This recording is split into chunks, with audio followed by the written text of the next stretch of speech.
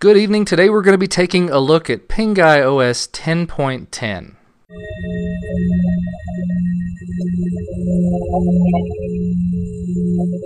Now, the creator of Pinguy OS approached me back when they released the version 10.04. If I hadn't mentioned, this is actually an Ubuntu-based distro, so it was based on Ubuntu 10.04. Time got tight, I didn't have the opportunity to review it, but now that they've released version 10.10, I'm going to follow through on it, go ahead and give it my first look and initial impressions. I've actually been running this on my laptop for the better part of a week at this point, and, you know, I've got mixed opinions on it. I'm going to ask your opinion eventually, so let's just go ahead and walk through some of the changes, some of the updates, and things like that. If you're not familiar with this, like I said before, it's based on Ubuntu 10.10, and according to a lot of the sites that I've read, it is Ubuntu after a week of customizations. Now, I can say that to be pretty close to true, but not necessarily a week with my customizations. They are a week with someone's customizations. So if you like what has been done to it, that's awesome. This is not necessarily my cup of tea. I can't really say that it is for me. But basically, let's just take a quick look at the interface. We'll see what's different from the default Ubuntu install, what's changed, what's added, what's taken away. Now, of course, you're going to notice the top and bottom panel, not quite what you'd expect out of a default Ubuntu. Instead of the bottom panel, you've got a side panel and a bottom panel. This is not reacting properly. For some reason, the VirtualBox drivers did not want to install the 3D acceleration like they were supposed to. It works fine on a normal install on a laptop, so don't be concerned about that. But across the bottom, you've got Docky. On the side, you've got Docky, of course. The side Docky actually has the places, so you can see all of your different GNOME-based places. Across the bottom, this is just your commonly used applications. You can add or remove apps, whatever you want to do with it, and it has the Docky configuration on it. Note, this is separate from the GNOME Do that is installed by default, but you can use them both interchangeably. Doesn't really matter, whatever you want. You'll notice it also comes with Conky pre-installed, pre-configured to give a load of system information to you at a glance. That's pretty handy. Now, one thing I do find pretty interesting about all this is in the upper left-hand corner we've got the menu, but instead of the default GNOME menu you'd expect, it's the Linux Mint menu. Which, you know, that's a little bit of a step in a different direction, but it's interesting to see that.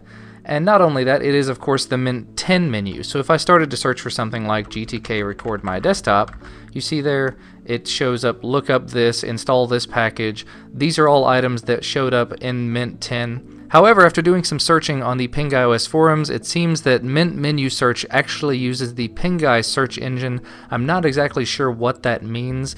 Pinguy, if you are watching this video, feel free to elaborate in the comments below. I apologize for not finding more about it before doing the review. But in addition to the Mint menu, you'll notice we've got the global menu applet added here. GNOME applet global menu, so that is pretty handy. And you'll notice if I have different items running like this Firefox browser, the drop-down actually shows you all the things that are running and you can select things very easily. And while we're looking at it, the version of Firefox that comes pre-installed is Firefox 3.6.12, but it does appear to have a different theme, a different layout on it. There are a load of things pre-installed there, so that's pretty interesting. Lots and lots of add-ons, I must say. Lots and lots of add-ons, more add-ons than I think I've ever used before. And you'll notice there the background change. That's actually the item I was going to talk about next. This item right here, it's called the WebBuilder applet. It goes out and searches the web and finds different photos for you. If I go into the preferences, you'll see here we've got things from Flickr, we've got things from web shots if you want them, and you can pull things from local collections if you wanted to use those as well. And what it does, it sets to rotate your wallpaper every 5 minutes and downloads the new photos every 24 hours. So for example, if I right click on it and say next photo, it's going to go out to the next one that is available locally, and whatever ones have been pulled down from Flickr. So a lot of them are going to be Pinguy OS based, a lot of them are Flickr based, and you'll notice here this transparent background on Conky does end up updating. It has a bit of a delay even on a locally installed system like a laptop. I used this for a few days, like I said, and I did notice that was taking just a couple of extra seconds to change. Not a big deal though. Moving right along though, you'll see a lot of other common things you've seen before, like the GNOME Do launcher. I love having that pre-installed and loading by default. The Granola app is actually installed. If we go in to open that, you'll see what you're saving yearly. I did notice some failures when starting up and when shutting down. I don't know if that's supposed to be there or not, but Granola was specifically what was failing, so this may not actually be working correctly. We've also got the Linux Mint updater, so that's pretty handy. If I go ahead and start Mint update, it goes out, connects to all the repos. That's one thing that I should probably mention at this point. Pinguy OS appears to be sort of a mesh between Ubuntu and Mint, and just sort of a round robin. Whatever you want from different distros, you don't necessarily have to pick or take from one or the other. But as far as the default interface, that's pretty much all there is to it. Then you need to look at what apps come pre-installed, because that's really where Pinguy OS has a lot of other distros beat. If you come in here, you see the All menu. Look how long that scroll bar is. Yes, that's a lot of stuff that comes pre-installed. You probably couldn't see even a quarter of that just because it went through kind of fast. But there's just so much stuff in here. If I go into the accessories, there are things that I've never even used. You see here we've got All Tray, dock any application to the notification area. That's pretty handy. You've got Cover Chooser and Cover Glubus, very handy if you're playing music. I don't do a lot of that personally.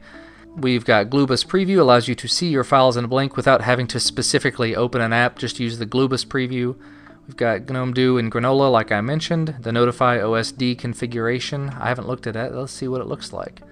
There we go, bubbles, text, all the different things. You can change the way that it looks. Under games, you've got the Play on Linux stuff, that's very nice.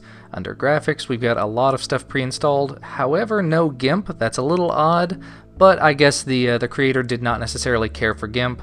There are quite a few things there, and you can install GIMP if you want it. Under Internet, we've got a lot of stuff there. Deluge for BitTorrent, you've got the Dropbox client pre-installed, FrostWire, the LimeWire alternative, or the GNU-Tella alternative, excuse me.